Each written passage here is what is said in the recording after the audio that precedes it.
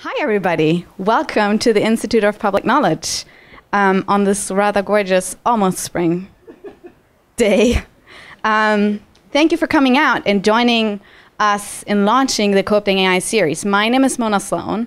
I am a sociologist here at the IPK, and I'm the convener of the Co-opting AI series. My own work focuses on the sociology of design and inequality in the context of artificial intelligence design and policy. Now, before we begin, and I introduce our amazing panel, I just want to take the opportunity and say a few words about why I think we're here today and why I think we need to talk about co-opting AI. Now, the thing that we call AI, and it's really rather unclear what artificial intelligence really is at this point, or it can be. AI is everywhere, it seems, playing a role in what kinds of ads are displayed to us on social media, whether we receive a loan or not, whether we get that job interview, how we navigate the city, and so on.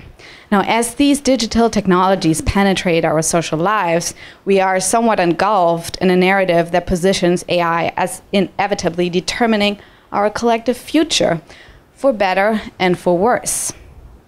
We must fear the arrival of the robots. They will take our jobs before they entirely take over as our new artificial overlords. That's the biggest threat AI poses to society, or so we're told. But whether you believe in the possibility of a robotic autocracy or not, I think the real threat is already here. Autarky, sorry. The real threat is that with all the noise around AI, I think that we miss what really is at stake. AI prompts us to reevaluate big questions relating to power, democracy, and inequality, and really what it means to be human. I think we must co-opt the AI discourse to keep asking these questions, and to ask these questions from a social and political point of view, not just from an economical and technological one. Failing to do so, that is the real threat society faces, not the robots. At least that's what I think. And really, this is what the Co-opting AI series is all about, flipping the AI script and taking the AI hype as a cue to have broader conversations about society, design, technology, inequality, and democracy. And this is really well within IPK's tradition of being a place for cultivating public debate around public concerns. Now, tonight, we're kicking off the Co-opting AI series by having a closer look at what algorithmic machines, or AI, can and cannot do, and how this is interlinked with society's histories and hierarchies. And so, without further ado, please let me introduce our distinguished panel tonight. First up, we have Meredith Broussard, who is at the forefront of critical data journalism. She's an assistant professor at the Arthur L. Carter Journalism Institute at NYU, a 2018 Reynolds Journalism Institute Fellow, and the author of Artificial Unintelligence: How Computers Misunderstand the World. Her research focuses on artificial intelligence in investigative reporting, with a particular interest in using data analysis for social good. Her newest project explores how future historians will read today's news on tomorrow's computers. A former features editor at the Philadelphia Inquirer, she also worked as a software developer at AT&T Bell Labs and the MIT Media Lab. Her features and essays have appeared in The Atlantic, Harper, Slate, and other outlets. Then we have Solon Barocas, who is one of the key figures in the emerging field of fairness in data science. He currently is a researcher in the New York lab of Microsoft Research and an assistant professor in the Department of Information Science at Cornell. He is also a faculty associate at the Berkman Klein Center for Internet and Society at Harvard. His current research explores ethical and policy issues in artificial intelligence, particularly fairness and machine learning, methods for bringing accountability to automated decision-making, and the privacy implications of inference. He co-founded the annual workshop on fairness, accountability, and transparency in machine learning, and later established the ACM Conference on Fairness, Accountability, and Transparency. He's also currently writing a book on fairness and machine learning, together with Moritz Hart, and Arvind Naranayan. Then, our next speaker is Finn Brunton, who is a very versatile media theorist who has written extensively about a multitude of media-related, historically rooted topics, including surveillance and obfuscation, as well as cultural history of spam. Finn currently is assistant professor of media, culture, and communication at NYU Steinhardt. As a scholar of the relationship between society and information technology, he's interested in how we make technological decisions and deal with their consequences. He focuses on the adoption, modification, and misuse of digital media and hardware, privacy, information security and encryption, networked subcultures, hardware literacy, and obsolete and experimental media platforms. He has also written quite a bit. He has written Spam, A Shadow History of the Internet, Obfuscation, a user guide to privacy and protest, together with Helen Nissenbaum. And he has not one but 2 books coming out in 2019. No pressure to those of you who are academics. The first one is solo authored and is called Digital Cash, The Unknown History of Anarchists, Technologists, and Utopians Who Created Cryptocurrency.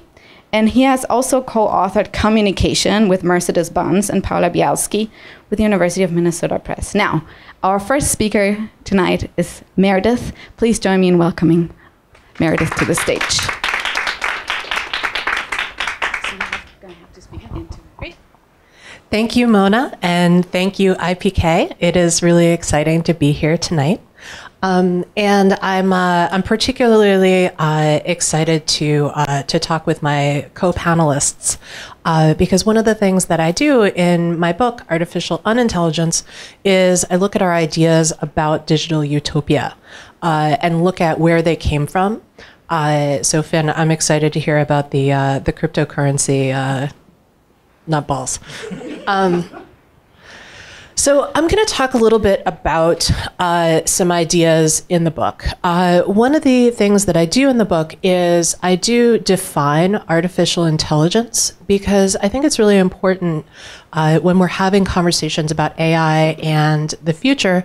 I think it's really important to be talking about exactly the same thing. So if I'm talking about machine learning, which is a statistical process, and you're talking about killer robots, which are a fantasy, then if we're trying to have a real conversation, especially a policy-based conversation, it's just not going to work. So I think it's important to have everybody on the same page and also to be really clear about what terms mean. So let's talk a little bit about cultural fantasies about AI. And I'm really interested in this because I do love technology. I don't love the hype about technology, but I do love technology. I love building things, and I've been building things with computers ever since I was little. I started my career as a computer scientist, and then I quit to become a journalist, specifically a data journalist. So I find stories in numbers and use numbers to tell stories, and I write computer code in order to commit acts of investigative journalism. So I want you to think for a second about AI and think about who or what pops into your head. And probably it's something like this, right? Like probably you thought about stock art robot guy, or maybe you thought about the Terminator. Maybe you thought about a Hollywood image of artificial intelligence. And this is really normal because Hollywood has an enormous influence on our subconscious. The default that we think of when we think about artificial intelligence is often a Hollywood image because stories in Hollywood are so well told, right? They're really sticky inside our brains. But it's really important to keep in mind that this is not real, that it's totally imaginary, that the Hollywood images are merely fantasies. In fact, what AI is it's a branch of computer science. So we've probably got a bunch of academics in the room, so you're probably used to thinking about things in terms of academic disciplines. So in the discipline of computer science, AI is one of the subfields, just like algebra is a subfield of mathematics. And inside the subfield of artificial intelligence, we have other subfields like natural language processing or expert systems or machine learning or neural nets.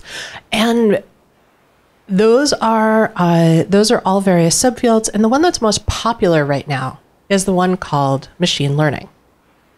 So this really interesting thing has happened linguistically, where people use the terms machine learning and artificial intelligence interchangeably. And it's really important to understand that this is happening and to kind of be aware when this linguistic slippage happens. So machine learning, another really good way of describing it is that it's computational statistics on steroids. And it sounds like there's a little brain inside the computer, right? Even to the most educated people, machine learning evokes the idea that there's like a little, person somewhere in here. But there is not. It's just a dumb machine, right? And the math that's going on inside this machine, the things that are being computed, are beautiful, are a remarkable, remarkable human achievement.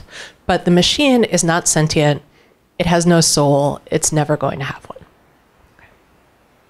And so the idea that AI is a salvation, or the idea that AI is going to take over, or the idea that now that we have AI, we have XYZ, is a cultural fantasy, is an idea that many of us have bought into. And when I was writing the book, I started thinking about this idea, and I started wondering where it came from. And I noticed that our fantasies about what AI can do are wrapped up in a lot of other fantasies about the future. And I noticed that these fantasies all have a couple of things in common.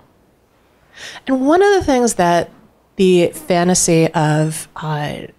one of the things that's ubiquitous in the fantasies about AI is the notion that making a decision via computer is better than making a decision via humans, for example. We have this notion that making a decision by a computer is better or more objective or more fair because it's happening inside the machine. And I started to critique this notion, and I realized that the idea that a technological solution would be superior to a human solution is something that I call techno-chauvinism. Right? So techno-chauvinism is the idea that technology is superior. And what we're doing when we're saying a techno-chauvinist idea is we're actually saying that technology is better than people, which is really about saying math is better than people. Because what a computer is doing is it's doing math. It's turning real life into math, which is a marvelous trick. And then I wondered, who are the people who are saying that math is better than people? And I realized that our ideas about technology and society actually come from a very small and homogeneous group of people. So let's take a look at some of the folks who have given us our ideas about technology and society. So all the way on the left, we have Claude Shannon, who's the father of information theory. We have next to him Alan Turing. All right, we all know who Alan Turing is. With the wacky hand, we have Marvin Minsky, widely considered the father of artificial intelligence. Next to him, we have John von Neumann, who designed the three-tiered computer architecture that is inside, the hardware architecture that is inside every computer you've ever used. And then down at the bottom, we have Sergey Brin and Larry Page, who are the founders of Google. So what do these folks all have in common? They're all white dudes, okay? Anybody know anything about their educational background or their disciplines?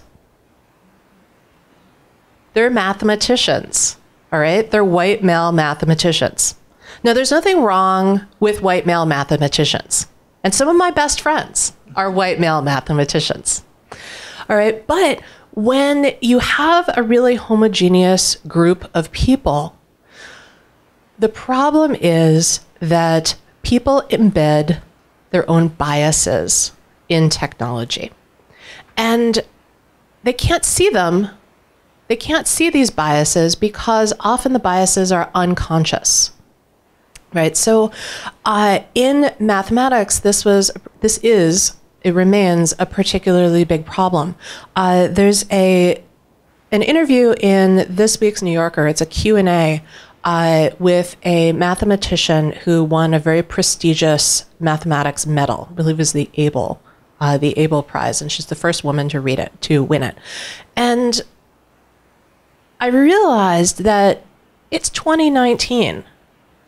And the discipline of mathematics has been around for centuries. And this prize has been going on for a really long time. And in 2019, the first woman won it. Right? So that should give us pause.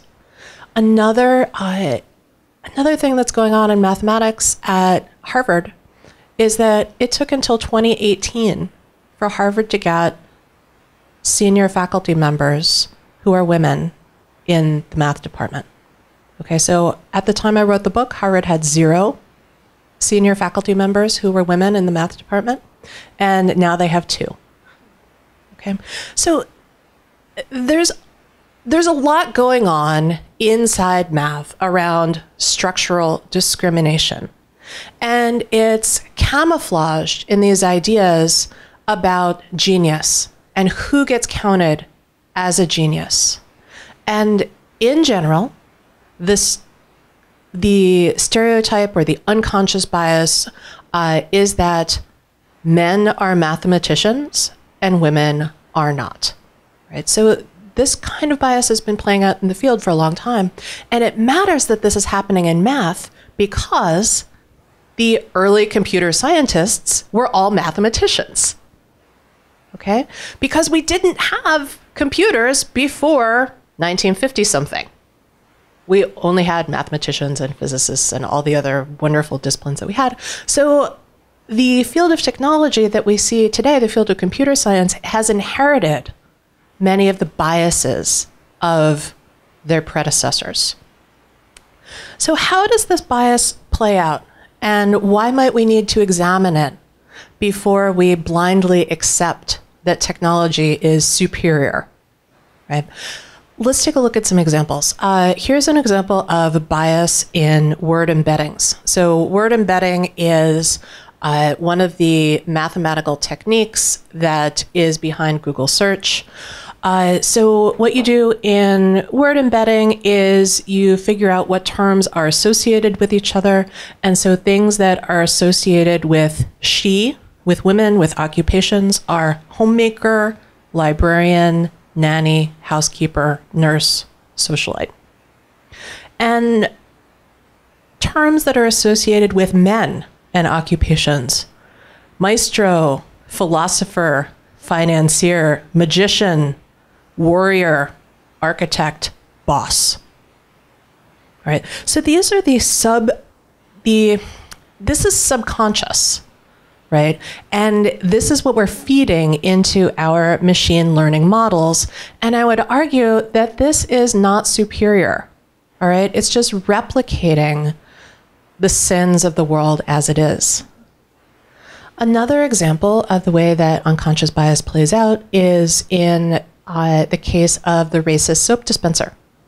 Okay, so soap dispensers, this is a great video. I'm going to skip it for the sake of time. But what happens is a white man with light skin passes his hand under the soap dispenser and it works.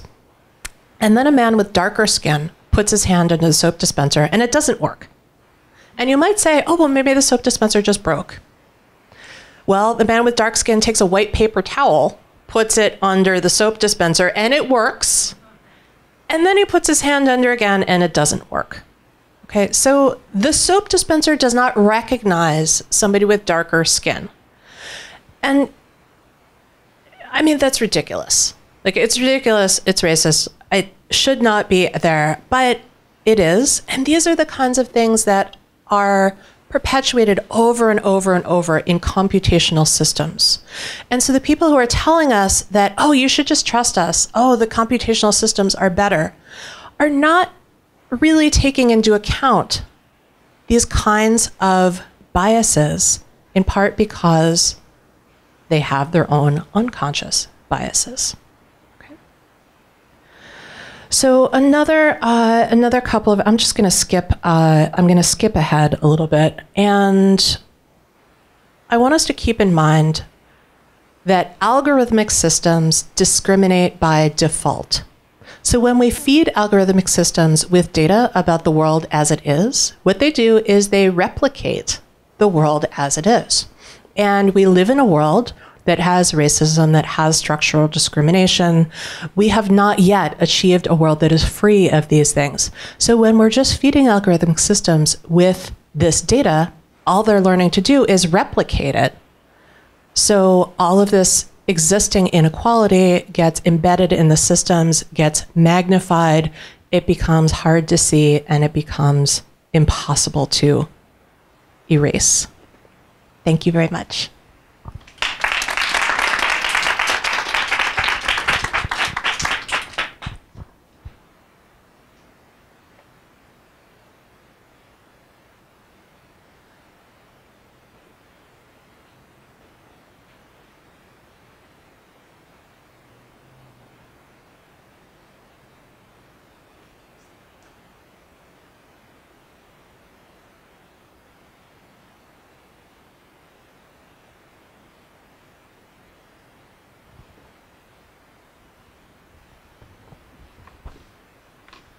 Hi, everyone. Let me start by thanking Mona for putting this together. It's a very, very nice occasion. I actually graduated from NYU. I had my PhD here a couple of years ago, and I spent a lot of my time at IPK, actually, but I haven't been back to visit in quite some time, so it's really wonderful to be here again. Thank you for having me. I hope I can make a habit of this, actually. I'm really pleased to also be here with my friends and colleagues and to follow what a wonderful introductory talk here by Meredith. So I thought I would do something a little cheeky, and I was sort of playing with the title of this series, Co-opting AI. And of course, I had this, it turns out, correct intuition that what Mona had in mind was the idea that we would sort of reclaim the way we tell stories about AI. But I actually thought about sort of flipping this, which is sort of how AI co-ops. And to kind of build on what Meredith was saying, the kind of state of the art here, with the thing that people often are pointing to when they speak about AI these days is machine learning. And a way of understanding machine learning is sort of teaching the computer how to do something by example, by showing it many examples. So rather than having to sort of sit down and write rules to instruct a computer how to perform complex tasks like understanding language or interpreting human voices or even identifying what's in a photo, what we can do instead is sort of use these pattern recognition algorithms, which we then expose to literally billions of examples of the kind of thing we want it to be able to identify, for instance. And we have the computer all on its own sort of identify the distinguishing characteristics of the things that we wanted to identify. And given that Finn is here, I thought I would use the canonical example, which is spam, actually. So when I say, AI co-opting the world, what I can think about is something like spam. So maybe you don't really realize this, but when you click on, when you have a piece of spam in your inbox and you tell your web provider, this is a piece of spam, right? How many people have this experience of like actually telling it, oh, you missed this one message. This is actually spam, right? So, this is actually performing a function you might not fully realizing, which is that what we're doing in that case is something called labeling. We are telling, and let's use Google, right? Gmail. We are telling Gmail, this is an example of spam. And every day, billions of people are telling Google, here is an example of spam. This is a question?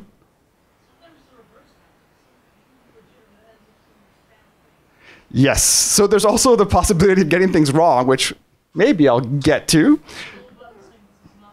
Oh, that's also great. So you can also teach it when it gets it wrong. Very nice. Yes, great. And what's really important here is that there's all this human activity, which is somehow being co-opted in the sense that it's being channeled into the service that Google provides. So human labor has gone into the process of producing these examples of spam, labeled examples of spam, which are essential to the development of models of algorithms that can then identify spam all on its own. right? So it's sort of an interesting example of the general model at work here, that we're taking human activity, we're using that often as an example from which to learn, and that is the basis upon which we can then generate these techniques for automating all sorts of previously intractable problems. And so another example, which people might be familiar with, is the CAPTCHA. I don't know if this is the thing where you have to like identify. Increasingly, it's pretty clear that what we're doing is we're helping Google train its models for self-driving cars, because all the things they ask us are like, identify the stop sign, identify the bicyclist, identify the car. This was this is a reverse Turing test. It's supposed to prove your humanity. You're not a bot. But in the process, it serves a secondary function of providing all these examples. And again, what we're able to then do is sort of co-opt the human work that you're doing to prove your humanity into the service of developing these new models. And this goes on and on, right? So you can think of it also in language translation. So, how do we actually figure out how to train machines to be able to translate between different languages? Well, it turns out you want extremely high quality documents where there has been expert translations across multiple, for one specific document. And where might you find such multiple versions of the same document in different languages? Well, the United Nations has such documents. And so a lot of language translation historically has been based on repurposing these high quality translations between different languages to train a machine to be able to do this automatically. And this is also what we have in things like the workplace, right? So when we think about how AI might change labor, you have to understand that what we're really doing is we're teaching the machine how to replace us, right? We're actually demonstrating through our own actions how it is that you're able to perform some task. And so in many situations, often without much realization, the work that we are doing is being co-opted in some sense by the companies that are able to then use that to train the model to perform the job that you once did. Right? And so I thought this was a kind of interesting way of thinking about co-opting, not in the sense that we're reclaiming the narrative, but instead that sort of machine learning is a co-opting machine, right? That by definition, kind of constitutionally, we can think of it in those terms. And as Meredith nicely laid out, if this process is fundamentally about learning from example, of trying to draw general lessons from the particular examples we show the machine, then we have to think very carefully about the examples that we set, that we are using to train these models.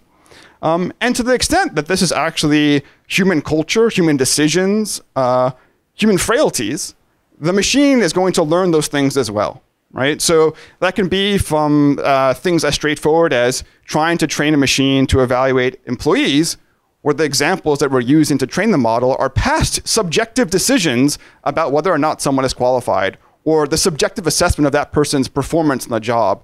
Those are the examples we're using to train what is going to be purported to be an objective assessment, right? But really what we're doing is we're inheriting the subjective decisions that we're using to train the model, right? The same thing also holds in language in a very nice way that Meredith pointed out, right? So these word embeddings are a way to sort of teach a machine to understand language by looking at how words co-occur in large corpora of text. And actually, standard way of training one of these word embeddings is actually to use the Common Crawl, which is a data set that Google has put together. And what this means is that the way we are teaching machines to learn to understand human language is by having it read the internet, right? Think about that. Like, our word embeddings are a way of understanding language based on the way people have used language on the internet. This is really important, and this is true of, I mean, people use Reddit as well. There's many other data sets. But think about that, right? This is not some kind of pure traditional way of thinking about linguistics. This is actually saying, idiomatically, how is language used? We're going to learn a very flexible representation of how language is used. But how language is used is obviously not going to be in the ways we necessarily want it to be used, right? I mean, it could be in the sense that, like, maybe historically these kind of associations were true, and that's reflected in the text we use to train the machine. But it can also be true in much more subtle ways, in which, offensive associations, not things that are even related to historical differences in occupation by gender, for instance. And so I think ultimately we have to be very sensitive to the fact that if AI or machine learning is a kind of co-opting machine, it is going to co-opt the same kinds of problems that we have with human culture and human decision making.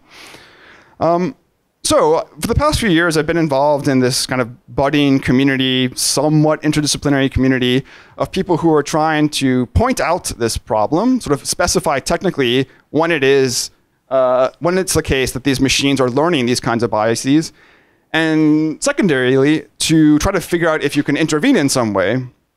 So here, it's taking inspiration from some of the thinking in discrimination law. So we have a kind of convenient definition of unfairness in discrimination law in the sense that there's a so-called 4/5 rule. This comes from the Equal Employment Opportunity Commission, the federal employment regulator.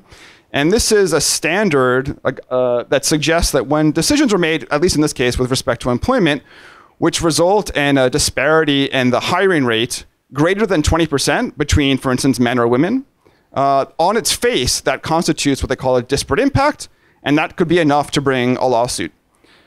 This was actually, maybe somewhat unsurprisingly, a very attractive place to start for computer scientists who are trying to think about questions of fairness, because it's a mathematical definition of fairness, right? And so in the kind of subsequent years, I'd say like past 8 years or so, there's been a lot of work to try to take these kind of mathematical definitions of fairness and use them as a way to evaluate the models that we are building, right? So if I train a model to evaluate job applicants, if I train a model to try to figure out how to drive cars, can we evaluate how it's going to make decisions with respect to different types of candidates? Right? And it's been an interesting experience in the sense that this you could also think of as a different type of co-opting, trying to use machine learning as a way to explicitly advance interests around civil rights and social justice, right? So I think of this as a different type of co-opting where we can actually seize upon these tools, not just as a way to replicate, as Meredith said, the problems with human decision-making or human culture, but instead to sort of be more intentional and interventionist in the world. And so it's been an interesting experience to see computer science after, 3 decades of outside critics trying to argue that there needs to be more attention to values in design, to actually see some of this now finally being taken up. And so there's actually quite a lot of technical work now that is trying to advance normative values purposefully, explicitly.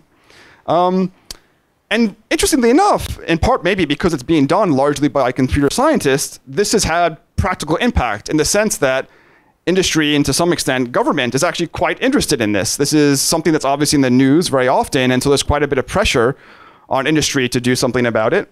But it also is tractable in the sense that maybe kind of vague concerns around discrimination or bias might not have been in the past.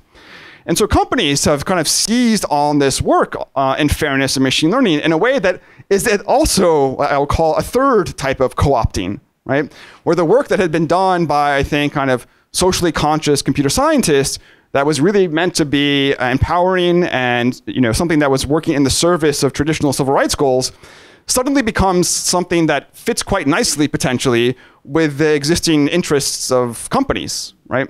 So in particular, something that people have begun to point out is that if the main concern that you have is that some of these systems don't work as well for certain populations, as we kind of maybe got to see a little slide of in Meredith's slide deck, if it turns out that our models are less likely to accurately assess, for instance, female applicants, well, one possible response to that is to then go and collect more information about that population so that the accuracy of your model can be improved. And in the end, this is actually potentially a very attractive problem for industry in the sense that it justifies investing more in data collection and sort of seeing the problem of fairness or bias as one that's overcome by simply maximizing accuracy, which would have been its concern all along, right? And so it's been quite interesting to see some of this critical work that's been done in computer science quickly sort of churned into something that is much more aligned potentially with the traditional concerns of industry and government, not something that is seen as fundamentally challenging, but actually perfectly in line with existing goals. And so I worry very much, in fact, about the co-opting of the work on fairness and machine learning, that it's no longer necessarily serving the critical interest it maybe had in its inception, and now increasingly something that can be redeployed to sort of whitewash or paper over what continues to be a very problematic set of institutions. So I'll stop there.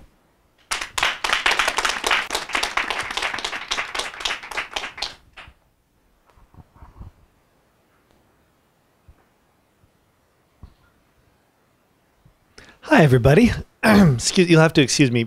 Between a guest lecture and my normal schedule, I've ended up teaching 7 hours today before this again. So my voice is almost gone, and I'm falling back into like weird ancient sentence structure. So we'll see how this goes.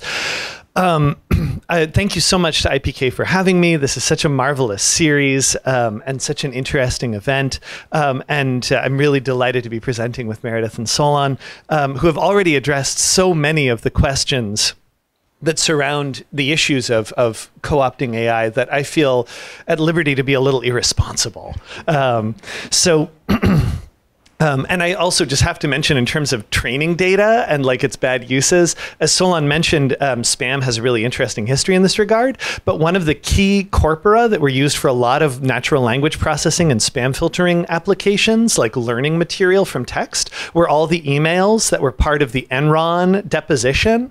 So all of the internal emails to the Enron Corporation, which are like a fantastic archive of off-the-cuff emailing, except they're also a model of the use of text and email that is specific to like the Houston energy trading scene, and also just like absolute shitbags, you know, just like terrible human beings who end up setting like the linguistic tone and framework for us. So with that very bleak starting point, I'm going to make my screen brighter. What I'd like to bring to the table tonight after these both of these talks are some thoughts about AI and the future. And not, to be clear, the actual future of AI. Budgets, agendas, hardware and code, training sets, relative success and provisional failure, and social consequences. All those things are actual future. Because AI has always only partially been about the actual future of probable developments and base rate outcomes. It has also been singularly productive of philosophical speculation, fantasy, and arguments about ourselves and the future as such.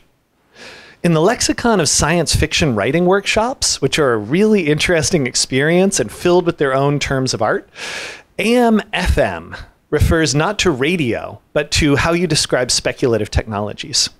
Are you writing about actual machines, or are you writing about fucking magic? It's a crass but very memorable way of distinguishing between technologies in all their friction, faults, inefficiencies, kludges, and adaptations, and our fantasies about them. We've been discussing actual machines and actual consequences. I'm here to talk about the fucking magic, which Meredith has already brought up in a number of ways at the at the beginning of her talk. And fucking magic is something to which AI is very prone, offering, as it does, a perfect container for our own anxieties about consciousness, intelligence, control, and agency. We could go centuries earlier, but I'd like to start in 1914, in Paris at the Sorbonne, when the engineer and inventor Leonardo Torres y Quevedo debuted El Ajedrecista, the first real chess-playing automaton, which could play and win within the extremely constrained limits of a king-rook-king endgame. So basically, like, this is a minimally complex chess game, but nonetheless one at which the machine could reliably win by simply cutting off avenues of escape until you lost. However, let me read you this headline from reporting about this automaton. "He would substitute machinery for the human mind," trumpeted the headline in Scientific American, from which I quote this splendid sentence. "There is, of course, no claim that it will think or accomplish things where thought is necessary, but its inventor claims that the limits within which thought is really necessary need to be better defined, and that the automaton can do many things that are properly classed with thought." In other words, this is a debate that we have been having almost unchanged for more than a century since. Whether we've been talking about chess, about facial and image recognition, about neural networks, about spatial navigation, you name it. The argument over whether or not something thinks, what things should be classified with thought, what we mean by thought, and so on. So, and I love that you put up that gallery because a bunch of these people turn up in my talk. So we have some previous points of reference. In the early 1950s, Alan Turing, previous appearance, published On Computing, Machinery, and Intelligence, which presents the now famous imitation game or Turing test for artificial intelligence. But this bracingly contemptuous paper is much more about why we humans think our minds are so special in the first place, and how that colors our evaluations of other kinds of minds. As he points out in an argument about whether a computer program could surprise us, it is perhaps worth remarking that the appreciation of something as surprising requires as much of a creative mental act, whether the surprising event originates from a person, a book, a machine, or anything else. That is, how we describe things as artificial intelligence and respond to the things we identify as such has much more to do with us, with our creative mental acts, than with it, whatever it might be. Through many creative mental acts on our part, the actual machines of AI are constantly being conscripted into the business of fucking magic. I'd like to talk briefly about the grandest edifice of the FM side of AI, the native 20th and 21st century computational theology and mythos of the singularity. A notional moment when powerful general-purpose AI can improve itself in a self-augmenting cycle leading to an exponential runaway explosion in intelligence and the end of the human condition as we know it, whether in our annihilation or transfiguration. The term originates in a conversation between John von Neumann, previous appearance, and Stanislaw Ulam in the 1950s, where von Neumann meant it more in the sense of the pace of technological innovation outstripping our ability to comprehend and cope. It was given specificity by the mathematician and sci-fi writer Vernor Vinge in a presentation for an invited NASA workshop in 1993, where he reframed it as the imminent creation by technology of entities with greater than human intelligence. And also foresaw it as a disaster, right? The subtitle for his paper for NASA was How to Survive the Coming Post-Human Era. This is not a positive thing. And then popularized and dramatically altered by Ray Kurzweil, who pivoted a career in computer science and software development into his current gig of prophesying a coming epoch of immortal, disembodied intelligence, which will torch through all our seemingly intractable human problems like coherent light. Or, as Nick Bostrom and others argue, it is an existential risk to humanity and perhaps all life on Earth.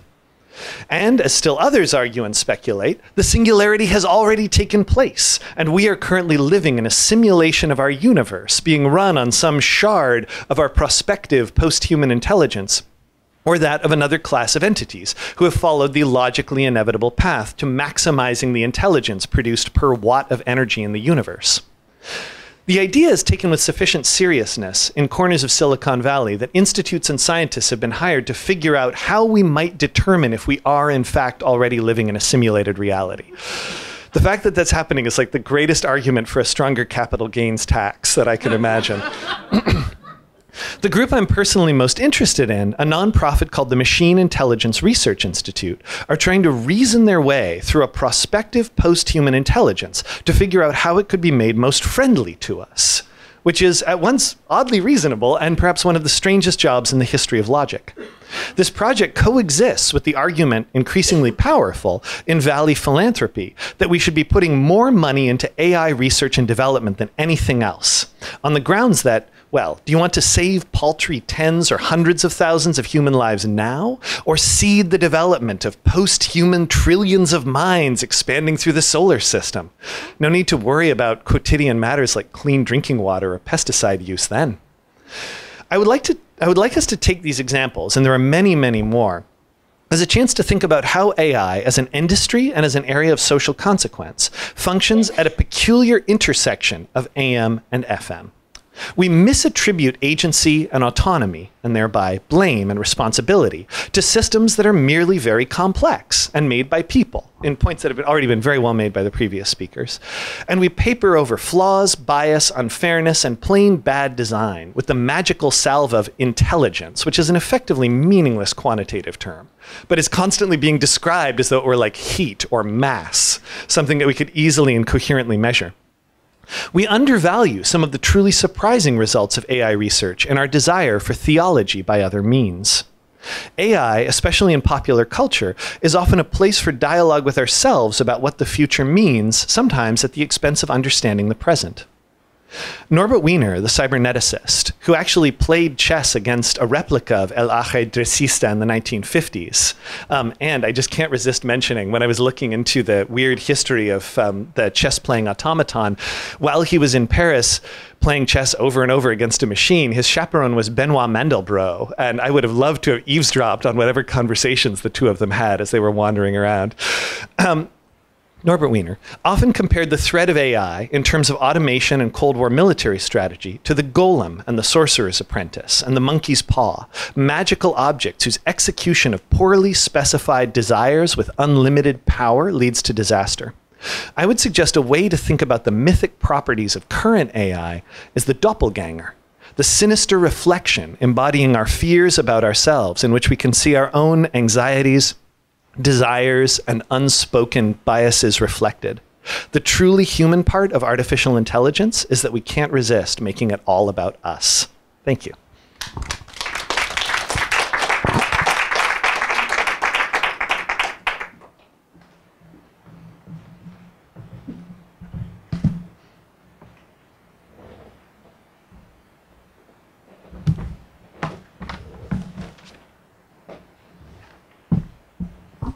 Okay, I'm just going to start with a few questions, and then we're going to open to the floor. Yep, please use the mic. Okay, thank you so much to our panel. This was fantastic, and it also sort of really worked well together. So thank you enormously. My first question is for Meredith. Do we all need to learn how to code? Oh, God, no. So there is a lot of rhetoric out there about, oh, everybody should learn to code. I think that we need to understand code, and we need to kind of understand the basic processes. But in the same way that you don't entirely need to know how your car works in order to drive, you don't necessarily need to learn to code in order to operate a computer, but at the same time, you're a better driver if you understand how your car works, because then you're better about maintenance, and you don't grind the gears or, I don't know, do bad things to your car, like forget to change the oil for 5 years. So I don't think everybody needs to learn to code, but I do care very deeply about computational literacy and about empowerment. I think that one of the ways that gatekeeping has operated in computer science is that people have been made to feel small or to feel less because they don't have the same kind of specialized knowledge as the fancy insider computer scientists. And so gatekeeping happens, and I don't think that's productive. I don't think it's kind. I am an advocate for more inclusive technology and also for explaining technology better so that people can be included. Thank you. My next question is for Solon. I know you're a social scientist working a lot with computer scientists, and I wonder, based on your talk and sort of the work that I know you produce, how do you engage sort of in conversations with mathematicians and computer scientists? And specifically, how do you think about translating sort of qualitative ways of knowing the world into quantitative ways of knowing the world and vice versa? And what are sort of the kinds of issues that pop up, but also the kind of surprising moments? This is a great question. I mean, the truthful answer was like 10 years of failure.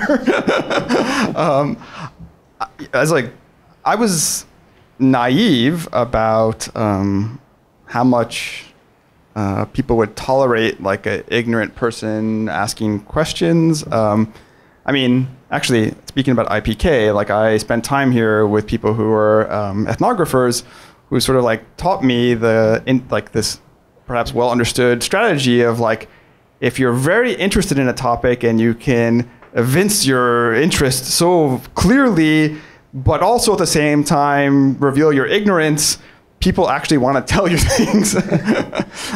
So I spent many, many years doing this and had a kind of accidental education in a lot of this computational work. But it was not linear, and I have huge gaps still. But, I think to Meredith's point, like I think ultimately my ability to engage with some of these colleagues did require at some point learning some fundamentals, some basics.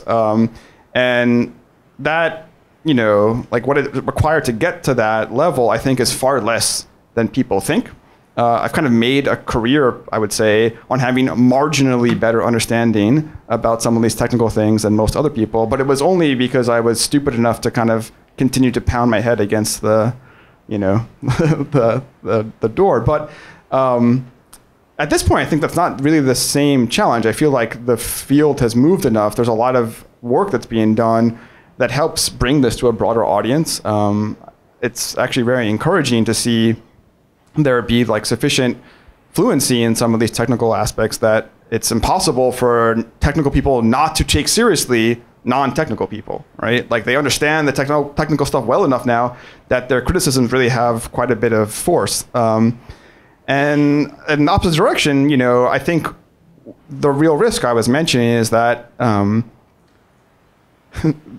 computer science might have this kind of reaction that says, okay, that's great.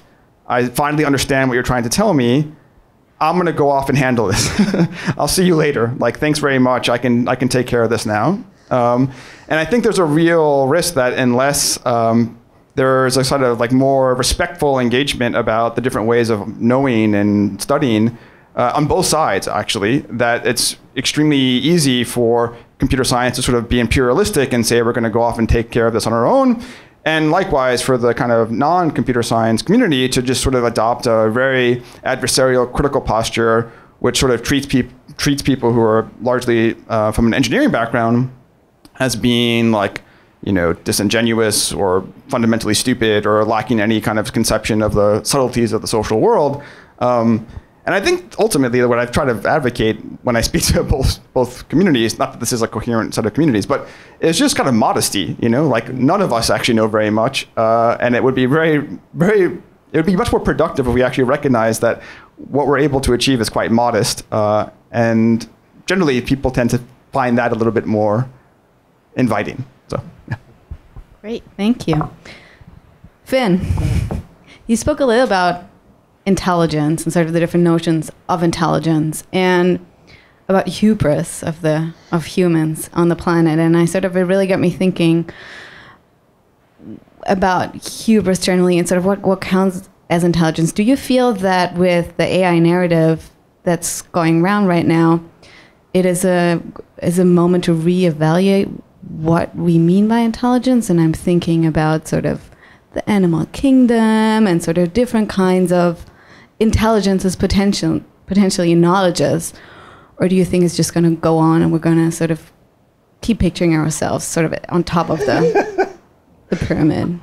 That's a fantastic question. The short answer is, oh God, I hope not. I mean, to that, like constantly. No, I think one of the most interesting and sort of thrilling aspects of the history and legacies of AI research for the many different kinds of particular subfields that are within AI are the ways in which they are decentering our own sense of like what we think our self-reflective intelligence is, what we think is happening when we introspect. And in particular, what I think is an absolutely frustrating and pernicious fiction, which nonetheless persists, which is that we are reasonable creatures, that we are somehow like being logical all the time, and that we should be able to rationalize our, we should discount our emotions and our affective experience, and B, we should have some narrow subcategory of human cognition which qualifies as rational, which is like reasonable and realistic.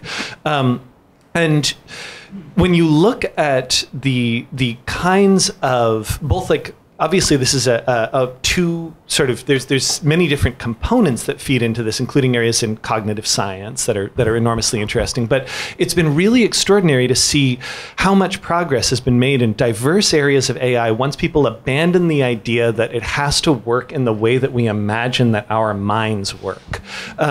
So increasingly, just as a mental exercise for myself, as someone who's very interested in the history of this, I have been really enjoying whenever I read about any kind of specific AI project, trying not to picture like, a person in a computer, like a head in a box, but to instead picture a slime mold.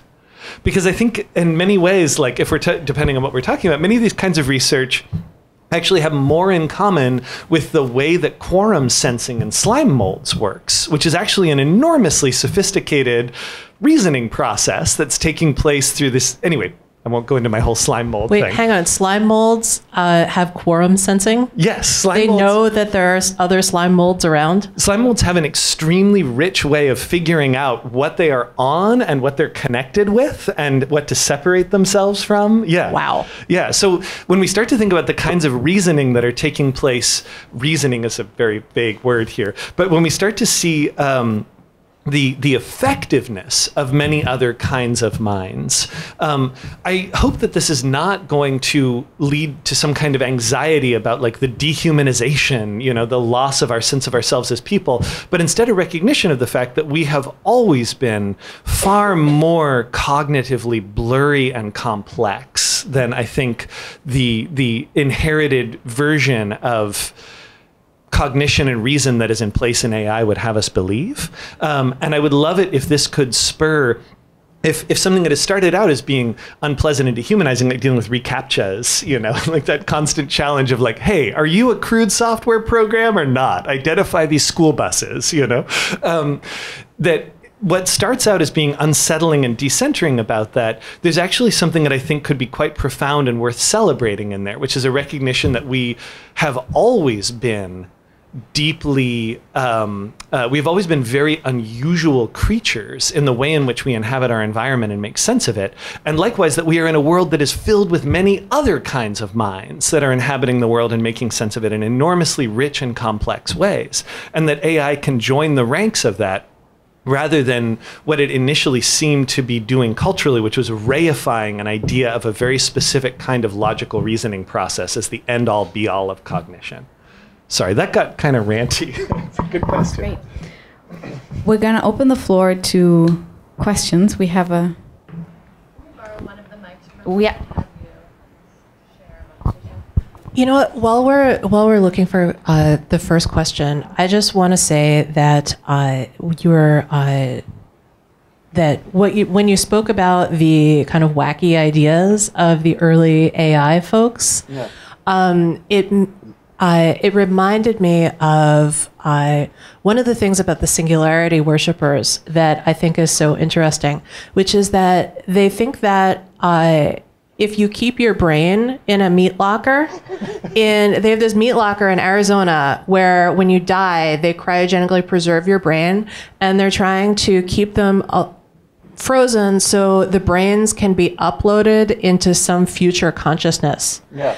And you know, and there's also all kinds of other stuff, weird stuff, like they want to talk to aliens, and they like are taking infusions of teenage blood, and like when we just hit that level of weirdness, like it's really hard to take that vision of the future seriously. Yeah. No, absolutely. And to your point, forgive me, I just want to make one, because I've actually been to Scottsdale, where they have been to the meat locker with the brains? A bunch of key people who are in the book that I've been working on who have passed away, their heads are all in the same dewar. Like they're all like wrapped in tinfoil like baked potatoes in this big like cryogenic chamber. Is Marvin Minsky there? No. He's I don't know where he is actually. Yeah. That's a good question. Yeah. But part of one of the things that raises, which I think is such a significant point that also speaks to this, is that is the whole focus on keeping the head, right? The neuro procedure. When we now know that we have an enormous portion of like the whole body's nervous system is based in the gut. We know that we actually have like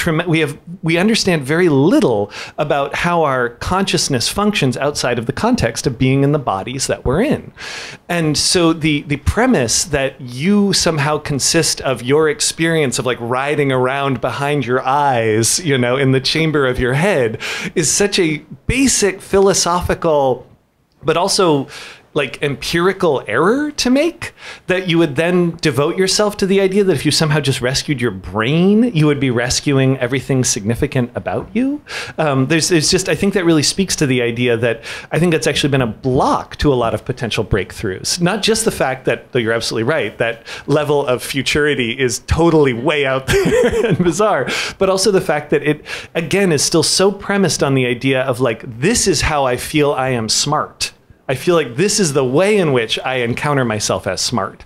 If I can somehow, like run that on a like on a silicon substrate instead of carbon, then I will be smarter forever. Well, and we also see that in the notion that smart people play chess. Like for a very long time, like the measure of intelligence for a computer was, can we get a computer to play chess, and can we get a computer to beat a human at chess? And remember when the first computer beat a human at chess? It was like this big breakthrough. And then when the computer beat the human at Go, it was another big breakthrough. But to me, it's really interesting that the marker of intelligence is being good at playing chess, which is because the people who constructed the problem, who constructed the whole field of AI, thought that playing chess made you smart because they really liked playing chess and they thought they were smart. Sorry, just quickly before we, that is very interesting because when we think about today, like the legacy of that today, until this day, one of the most powerful artificial intelligence companies, DeepMind, owned by Google, owned by Alphabet, and the whole Go story, I don't know if you're familiar with that, sort of the advancement of what we call very advanced artificial intelligence still happens within the realm of these strategic games. And so I do wonder if we take that and think about that sort of in sociological terms or social terms. Okay, so but when we take it out of context and deploy it in the real world, what are sort of, would we need an agent that plays strategically and wins against an opponent? And to me, that's war, for example. That's an application, and so there's consequences that are not, I feel, that are not spelled out to that, and I wonder if you could respond to that, sort of what's the knock-on effect that we don't talk about right now, but that might happen eventually. No, you're right. So Sure. So there's what we've talked today about mostly, well, I guess Finn went. Is what's called supervised machine learning. Supervised here means that a human is labeling the examples. Humans are saying this is an example of spam. Another area of artificial intelligence is called reinforcement learning. This is slightly different, and this is actually what's often used in games. Generally, at a high level, it's what they would call an agent. This is sort of like a program that has a number of options it can choose from, moves on a board. And you allow this agent to sort of make autonomous choices and then sort of observe how the state of the world changes based on its choices. And it continues to play. And so this is slightly different from supervised machine learning in the sense that it's experimenting on its own. It's saying, if I do this, what happens? If I do this, what happens? And that has been, I've discovered, the driver of actually most of the anxiety around AI apocalypse. It's not supervised machine learning that people worry about. It's that a very powerful agent can experiment in ways that are maximizing some long-term goal, but its way of maximizing it has discovered is by, like, yes, turning the world into paperclips, or these examples, right? But it's very interesting. So the reinforcement learning as a technique really only makes sense when, like, the set of choices confronting the agent are well specified, and they can kind of exhaustively explore the space, meaning all the set of options. And so unsurprisingly, where this is applied is games, right? Where, like, the set of actions is predetermined and you just allow it to try out all these different things. And so Go was a kind of interesting success story of combining supervised machine learning, learning from other players' success in Go, and then also using reinforcement learning to allow the machine to sort of experiment on its own to discover new strategies.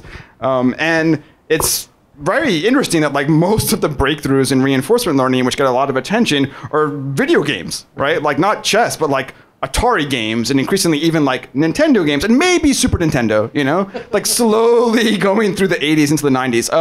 But these are extremely constrained environments, and it's really hard to see how this will necessarily translate into the world, except for robotics, right? So this is where, like, people actually are genuinely interested in reinforcement learning, where they think, if we put a physical artifact in the world that can experiment, what will it be able to learn? And there's actually some, like, pretty crazy stuff happening in that area. but just you have to imagine that like this only makes sense in a world where you think everything can be discretized into a fixed set of choices that actually capture the full range of possibilities. Yeah. Thank you. Sorry. First question. Hi. Thank you all. This was awesome. I have two questions, if that's okay.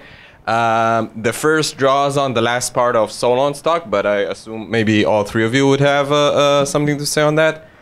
Basically, I found really interesting like the process you described in what you call like the third type of co-opting, which if I understood, we have these companies kind of co-opting previous work on fairness and bias in order to mine more data and therefore become more accurate, which is what they wanted all along. And that just made me think of basically maybe it's possible to say that going against past bias and past discrimination almost inherently means making prediction of suggestions that are less than optimal in terms of accuracy, right? And in that sense, we can say that co-opting AI maybe in the sense that, like you suggested, the title of the series is hoping for is somehow going against the very essence of artificial intelligence, right? And is that something that we can think through or really find ways conceptually to co-opt AI in a good way, right? And the second question is, I'm just wondering whether you also might think that the apparent aversion to ascribe agency to an AI may be counterproductive sometimes. And what I mean by that is, obviously I agree with everything you said, but when we talk about the complexity of AI systems and decision-making systems, it's not just that the data is biased, it's also that the operations become so complex to the point where we can't really pick up on the correlations, right? And we lose track of the actual decision-making process. And I'm wondering if we can call that or describe that as some sort of agency where an algorithm, even though it's statistical, is making decisions in a way we can't understand and we follow these decisions. So in a sense, it maybe does have agency. And I think the danger of ignoring that is just focusing on the data and less on transparency or other kinds of auditing. So I'm just wondering what you think. Does someone else want to start? Who wants to take it? Do you want to take the first, since it was sort of... I can do it very quickly. Yeah, so that's exactly, I think, the challenge we confront now. So there's a fair amount of technical work that's being done to try to propose how to embed normative values in technology. Some of those are much more aligned in keeping with like the existing agenda of a lot of the industry, and some are much more critical. I mean, as you say, like you can imagine one way of trying to like de-bias in the sense of like make predictions that are not just sort of perfectly accurate according to what had traditionally been like the pattern of outcomes is to make different kinds of predictions that are not in a sense accurate, right? And you know, there's sort of questions about whether you can sort of justify that over some like longer time horizon. So like, how do you convince companies that actually it might make sense to like adopt this definition, which is at least in the near term seems like really working at a counter purpose to its accuracy goals. But I think what's very dangerous ultimately is that so much of this can kind of just feel like let's just make this thing work as perfectly as possible for everyone, which is not necessarily the same thing as like achieving some goals of justice or something. And I think it's notable that the definitions or the kind of work that's been taken up are not the more critical ones, not the ones that are sort of like trying to compensate for past injustice. They're ones that are just sort of like, let's just make sure this is accurate. Yeah. I think it's also important to differentiate between the popular and the good. So with the way that a lot of these computational systems work is instead of the system making a decision, they look at what users have voted on, right? So in Hacker News or Reddit, for example, things that have been upvoted a lot are considered the priority and they get shown first, right? So the popular is a replacement for the good. But when we're talking about society in general, we do need to think about the good, because there are lots of things in the world that are popular but not good, like racism. Okay, and so mathematically, it's much easier to go with popular than with good, because a system can't.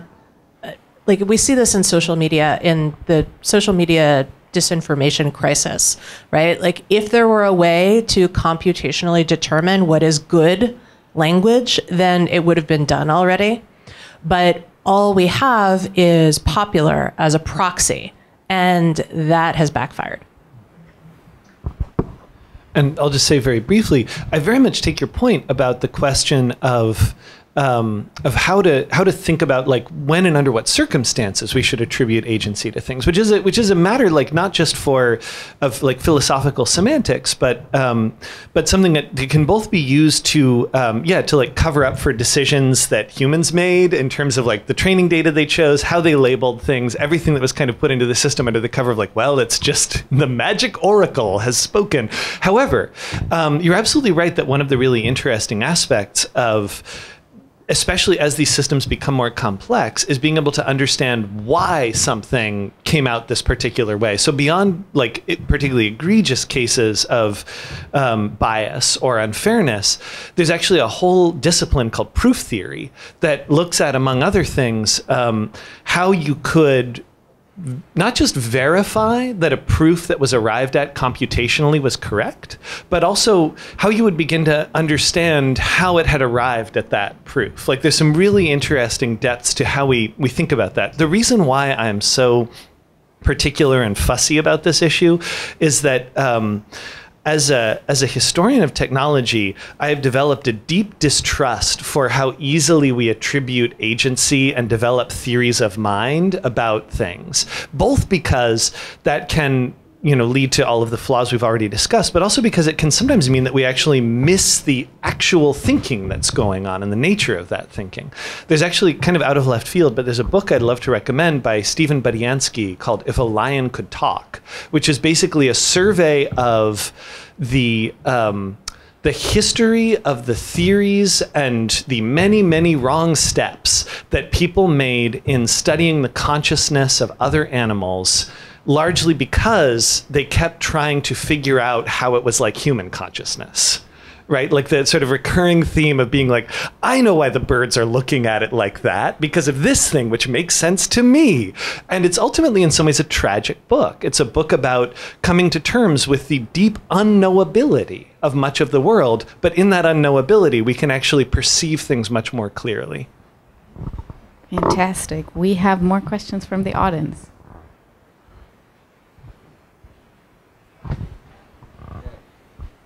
All right, some interesting issues being raised here. I've got several comments. One of which is that mathematics, like physics, doesn't care about humanity per se. We are reflections of it, but mathematics and physics doesn't care about solving social problems and social ills and making things fair or good. It is what it is. If you build a bad bridge because you wanted to have a demographically representative team to build it, it's going to fall down if it's not built well.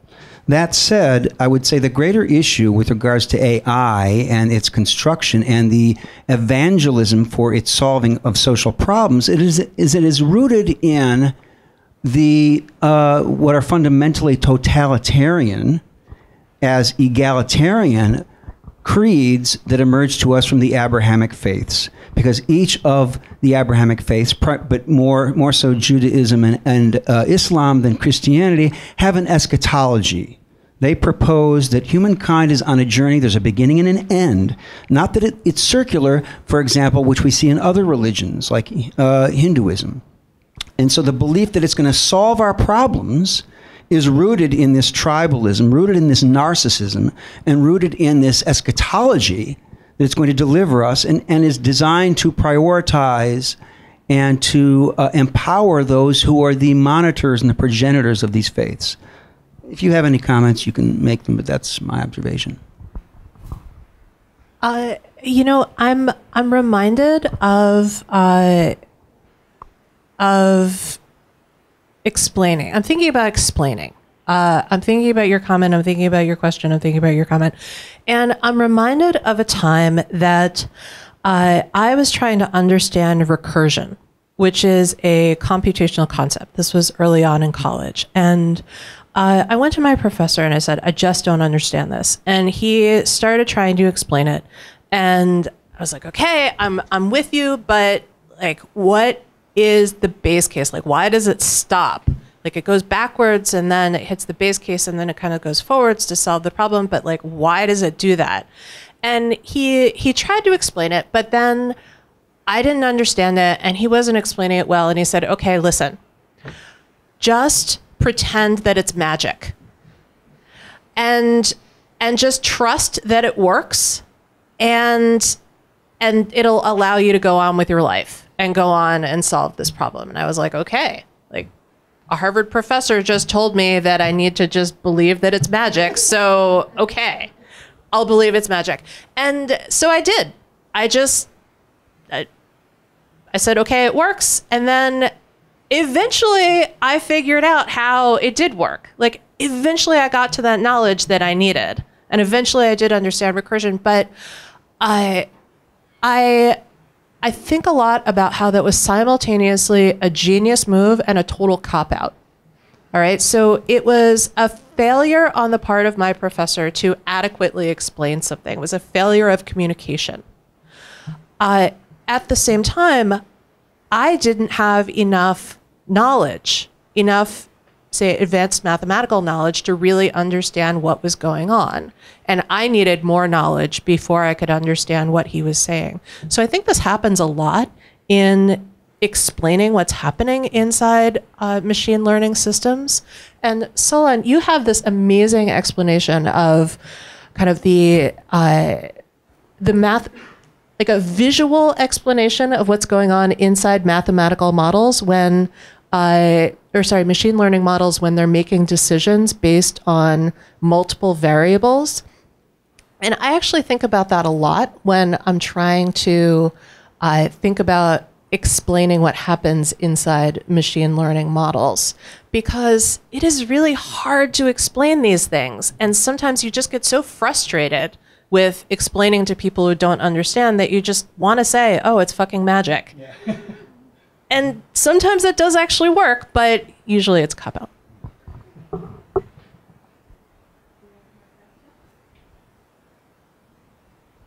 Hi. I see a lot of startups that are marketed as being powered by AI. And I go talk to someone who works at that startup and I find out that there's actually a human being at the other end tweaking things and the technology is just, like autocorrect. So I am wondering how much of the AI hype is a marketing tool? And maybe another way to say this is, how close is AI to replacing actual human jobs? I mean, so it's sociologically, it's probably very interesting to like trace the past 10 years and see like how like a set of terms are sort of like superseded by then like another set of terms, and like AI has become a catch-all, which like we would have had the exact same story 10 years ago and the word would have been software. Like it is just very interesting. And I imagine that's for all sorts of strategic reasons, including marketing. But I guess there's like, even there's like still like an empirical question, which is like, what is this stuff actually able to do? And if you can think of it as being able to perform like very narrow, very, very narrow tasks, often quite well. So, you can train like the model to be able to like autocorrect, for instance, based on patterns of making mistakes and then figuring out what the right word is and so on. But like that's all it can do, right? Like the idea that you would build some kind of machine that is able to accomplish many different types of tasks in unconstrained environments is just like extremely distant, to the point of being a kind of like a largely discounted possibility, even by engineers themselves. But it's just like not completely nonsense in the sense that there are real things happening actually in seemingly like, prestige jobs like lawyers and doctors and so on, where like strangely enough, like these kind of rote, often manual tasks, which require like very discerning perception, can lend themselves in surprising ways to some of this machine learning. So reading images, like CAT scans, X-rays, MRIs, strangely enough, like even though that's an extremely difficult job to train for and very lucrative, those kinds of tasks potentially can be handled pretty well, because if you show millions of images of cancer to a model or to an algorithm, it will probably be able to learn the distinguishing characteristics, right? Similarly, document review, which is like the bread and butter of law firms, which pays the salary of most people who enter the corporate law firms, like that job actually also lent itself reasonably well to like establishing relevance computationally. So rather than having someone read all these emails to see which ones are relevant to a case, you can actually train a model to do a reasonably good job at this. And again, like what is sort of similar across these tasks are like a very narrow thing where we have lots of examples and we can train the machine to do that very narrow task quite well. But the idea that like doctors in general will be put out of business, or that lawyers in general will be put out of business, is just not true. It's just like not at all true. I think another interesting, there was a paper that came out recently from Data and Society about moral crumple zones, which I think is a really interesting concept, because when you have a machine learning model diagnosing cancer, who is to blame when the machine doesn't spot the cancer, right? So the engineers who designed the model are not willing to take responsibility. And the company that publishes the software is not willing to take responsibility. But our entire society is set up such that if the cancer does not get detected, somebody takes responsibility, right? Like when a doctor screws up, there is a very sophisticated system in place for accepting responsibility and for resolving the situation and for working through things so that the wronged party can ultimately find forgiveness and peace. Well, okay. In my imagination, like this is how it is set up. But we do actually have systems for working through these issues. But I can't imagine the courts dealing with a case of who is to blame when the machine doesn't diagnose somebody's cancer. Humans get away with malpractice all the time. That's true.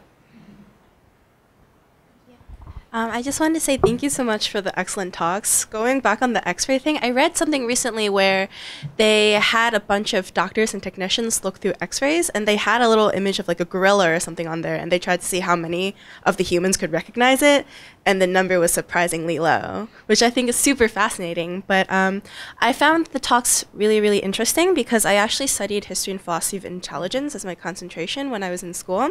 And I actually did my honors thesis on Alan Newell and Herbert Simon's approach to AI in the 60s and 70s. And I did a historical approach to it.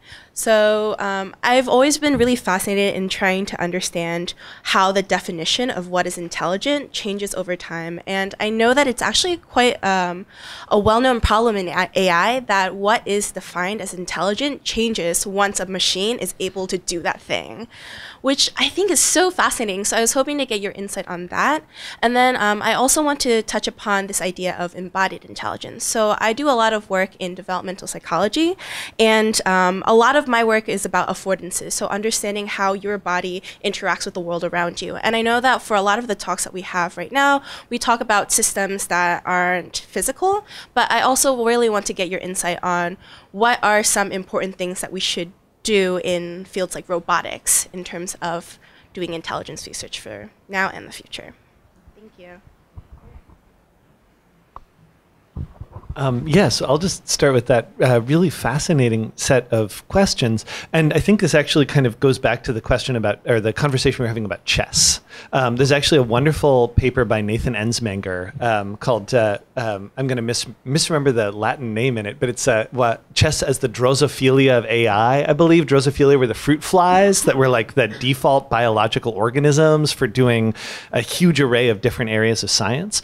And essentially asking like, how exactly did chess become such a touchstone, which very much kind of speaks to your point, which is the tendency we have to be impressed by the doing of things that we find difficult and the misunderstanding of the fundamental complexity of many things that we find easy.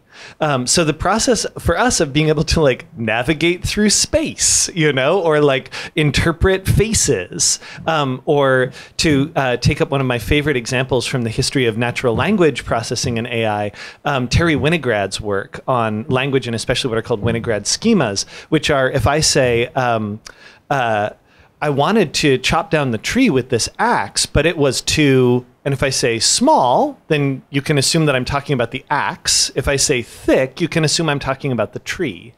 But that's actually extraordinarily complex to teach a machine to be able to interpret and parse in a way that it can sort of accurately communicate. Or as a student of mine pointed out literally today, the challenge for machine translation of the English language use of swear to mean either like what I was doing during my talk or like a formal oath that we take for some purpose.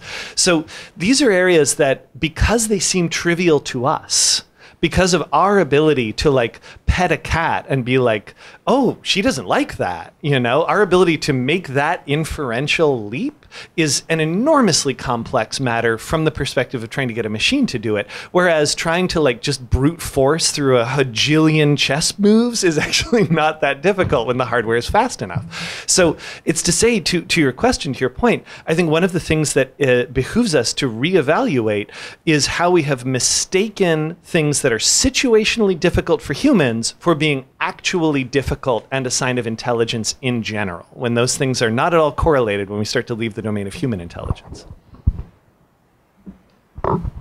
Okay, we gonna wrap up because we still have some drinks for you. So I'm gonna take chair's privilege and ask the last question for each of you. If you could very quickly, briefly respond, what is the one question you think everybody should ask about AI so that we can co-opt the AI discourse? One. Here's your mic. Oh man, I would ask the AI to give me a better answer. I mean, honestly, like this may seem very mundane, but I actually think that like in many cases we don't really know what question the model has been designed to answer. Right, so we often like talk about these things like employment, policing, so on. But in practice, we have to be extremely specific about what we want the model to infer or predict. And it seems like a very boring question to ask. Actually, what are you choosing to predict when you're making a decision about policing? What are you choosing to predict when you're making a decision about employment? And having answers to even those very basic questions, I think, could enormously improve the discourse. I think I would ask if I were evaluating an AI system, I would ask the creators what is in the data, and then I would also ask what is not in the data, because not everything that can be counted counts, and not everything that counts can be counted. That's quite profound. So just thinking about that. I would, on a social level, I'll ask one question. On a personal level, a very different one. The social question would simply be to ask of AI systems, what are you actually capable of, as opposed to what purpose are you presently being put to? Sort of something somewhat related to Solon's question. Why are you just making a worse, you know, thermostat when you could potentially be doing something very different?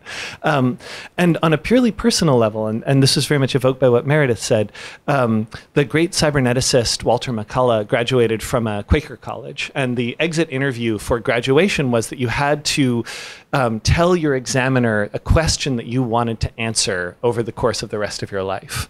And McCullough said, what is a number that a person can know it, and what is a person that they can know a number? And when I think about AI, I think I would like to ask a question like that. Thanks. Thank you so much. Thank you to everybody. Yes, Thank please, you. a round of applause to our amazing panel. Thank you for coming out. Please join us again for the next Co-opting AI events on 23rd of April on work and on 13th of May on justice. There is more food and drink outside. Thank you to the IPK team for putting this together, and let's have more discussions about co-opting AI with some drinks and snacks. Thank you.